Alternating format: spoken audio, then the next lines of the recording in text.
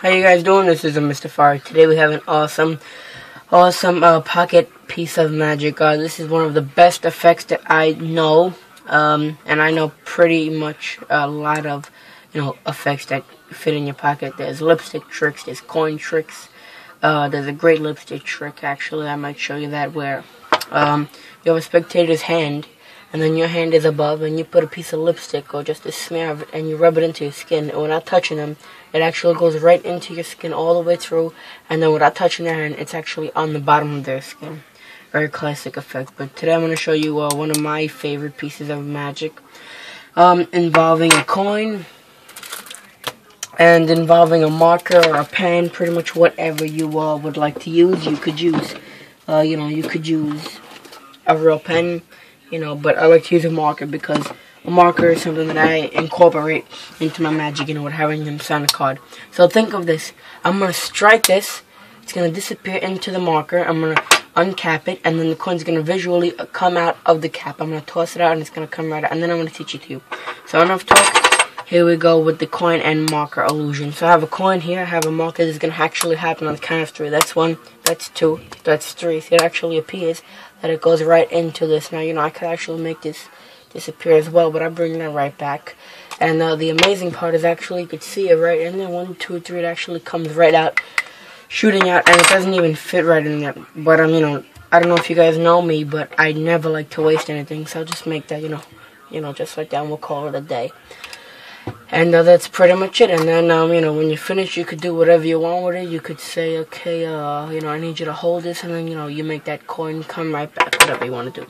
So, thank you guys for watching. Now I'm going to teach you guys the explanation of this effect. It's a beautiful piece of walk-around magic. Alright, so, there's going to be a couple of things that you're going to need for this effect. You're going to need a good coin. And make sure you hold on to the coin.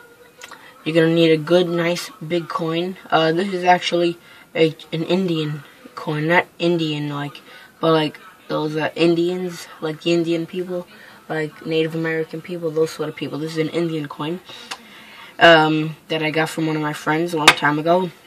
And this is just a Sharpie marker. But coins that work preferably good are 50-cent pieces. This is approximately anywhere between a 50-cent piece and a quarter. It is not, a lot bigger than a quarter, but maybe a centimeter or 2 shorter than a 50-cent piece. Or I'm actually maybe, yeah, about that. It's not the exact size of a 50-cent piece. But the reason why you want it to be not too small is because when you throw it, you want it to look good and you want to make it easy to catch. And the thing is, you don't want it to be too big that when you catch it, the hand that catches it doesn't look like you have, arthritis in your hands. You don't want to be holding the coin like this, and so you want it to look good. So I found a 50-cent piece coin works good for me. You could find a coin that works good for you. Maybe the smaller the coin is, it's easier, or the bigger the coin is, it's easier. But for me, preferably, I like the 50-cent coin piece. That's a good coin for me. And this coin, like I am telling you, the size of it works good for me. Like I said, I like to use a Sharpie marker, and you can make some jokes about this because it's Sharpie. You could actually say, I don't know if you noticed, but they actually named this after a French dog, Sharpie. And then, when you give it to them, you could be like, be careful though, it's Sharpie. And, because it's sharp, so they get a laugh or two out of that. And, just so they'll warm up to you. And then they'll accept your magic and they won't question it. Because either it's one of those effects that either you do it or you mess up, and then that's it. So, I'm here to tell you not to mess up. Because if you do, then the trick will look like shit. And then if it doesn't, it will look amazing. On Friday, I had school. It was the last day of school. And I had a free for my global, and I just did this trick for a group of kids. I was over here, and then all the kids were over here, because I hate talking to kids, my age and stuff. And then I was hanging out with this one kid, and then they all just grouped around me, and they were like, "Oh, you do magic, cool." So I just, hey, does anyone have a coin? Anyone have a marker? And I just did the trick, and it looked beautiful. I did my vanish, it shot out of the cap and everything. But that's enough of the stories. I always say a story on my videos, but that's enough of the story. That's it. But as you can tell, it really holds small. You can actually just cap this onto here. I actually did this on purpose, just like it was made for this. Fits into the pocket, and you're good to go. So now I'm going to show you the simple things. I'm going to take it step by step. So step 1 is doing the vanish, the first vanish. Excuse me, the first vanish. It looks like this. And it looks pretty damn good.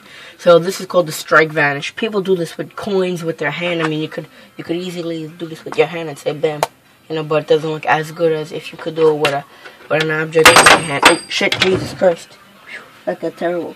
But you know, it's something you have to practice. So now I'm gonna go into explanation on it and how everything works.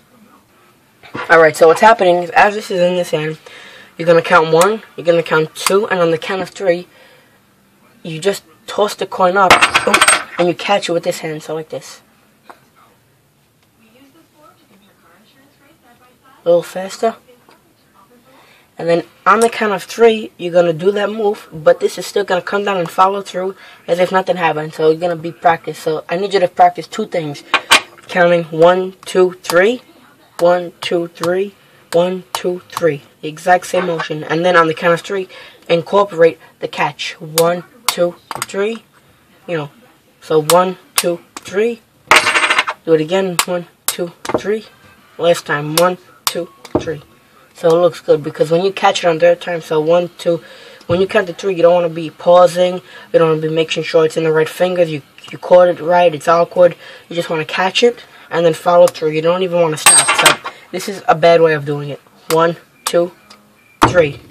You don't want to, you know, take even 1 stroke breath out of anything. You want it to be fluid and solid. So this is how you should do it. 1, 2, 3. 1, 2, 3. That's it. It vanished. You say, where is it?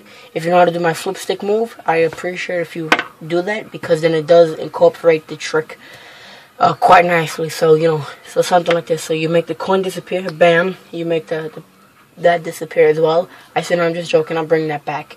And then, or if you don't know how to do it, go to my video. But if you don't want to learn it, okay.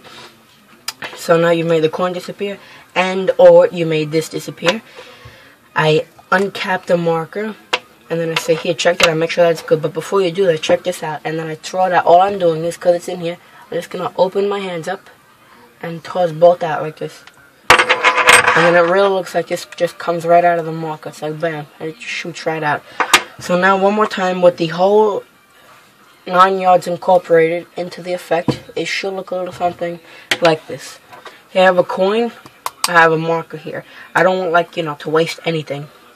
So I'm going to show you something that actually makes everything in its own habitat. Sometimes I like to store the coin actually inside the marker. On the count of 3, I'll show you what I mean. There's 1, there's 2, and then there's 3. It actually goes inside the cap, not on this side, but on this side. Maybe you don't believe me, so I'll just get rid of that trick. Bam, you know, so it's over here, so, you know, you could just get rid of that.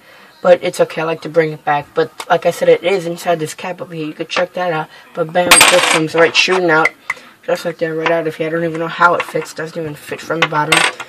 And if it falls, it's even better. So, you know, it's more realistic. And then if they think anything's suspicious, you just drop it, trap it.